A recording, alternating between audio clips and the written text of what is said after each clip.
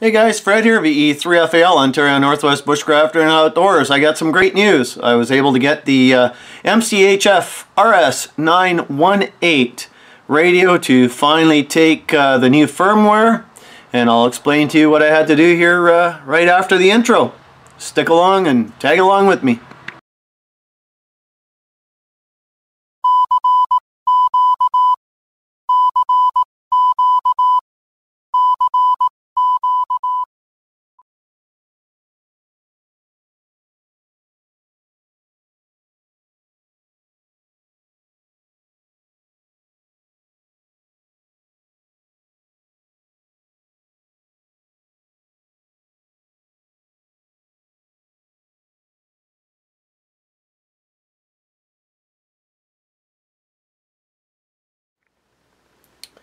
Hey guys, Fred here, VE3FAL, Ontario Northwest Bushcrafter and Outdoors, and it is 1900 hours Zulu, and it is August the, what is it today? August the 19th today? Is that what it is? Just let me look. August 18th, sorry.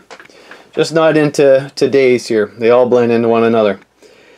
As you have seen from the other videos earlier, I was getting very frustrated with the mcHF QRP radio that's only 2 weeks old. I could not get the radio to take the newest firmware, but what I can tell you now is that after working extremely closely with Petr OK2XVI, I am now able to flash the radio without any trouble using the USB. However, I have to tell you that the only computer that would work, I had to dig out my old Acer Windows 7 netbook, and I had to download the firmware, put it onto a USB stick, and it went first try without any fail.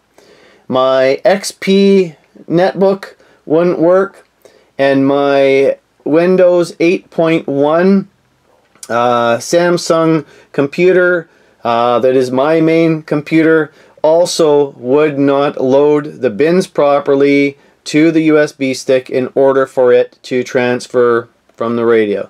So I'm just going to power on the screen. Alright, 2.4 and 2.01. Petr just sent me the latest version that also allows for RTTY decoding, and what I'm going to attempt to do now is I'm going to attempt to show you guys a software firmware update right now if I can, and show you how simple it should be when it does go. So I'm just inserting the stick. I have to hold the band negative button down, fire this up. Okay, the green light comes on, the screen comes on, it's doing its thing. The red light means that it's downloading. Once the red light and the screen go out, I then hit the band negative button again. The radio is going to shut down. Radio will turn back on, and here we are. We have version 2.5.56, which now allows for decoding of RTTY. As you can see, the menu looks a lot different, or the display looks a lot different. Man, what can I say? Now it's all coming together. But once again, I want to thank my friend Petr OK2XVI for all of his help. Last night he was up at 4 o'clock in the morning their time, trying to help me out here at home. And you know what? Lo and behold, between correspondence today through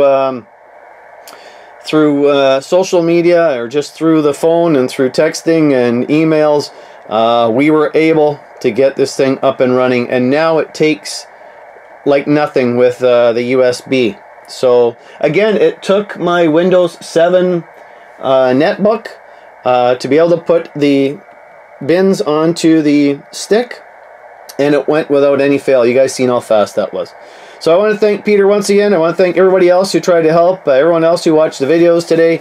So now this video goes up with some positive feedback, and what I can say is I'm extremely happy. I noticed that the noise floor on here, that is my actual noise that you see here. I have a noisy area, but I'll tell you, it has the audio itself seems a lot better. So now to test it out and try it out in the bands.